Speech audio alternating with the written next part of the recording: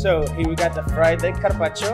It's a simple base of egg yolk from a fried egg, right? We put some with grilled shrimps, pine nuts, and crunchy potato.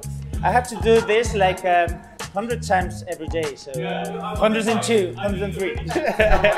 I love Bar Mut because I love food and I love wine, and here we got the fantastic mix of both things. I always recommend the Avenida area from the south of Barcelona. Special thing of this kind of wines, it's a young wine, but it have a lot of character, you know? Yeah, it's the most representative dish of our kind of cooking. It's based on classic cooking, Spanish cooking, but you know, with a little bit of more thinking about like a modern style. So it's like a fusion of old and classic and modern cooking, Spanish cooking.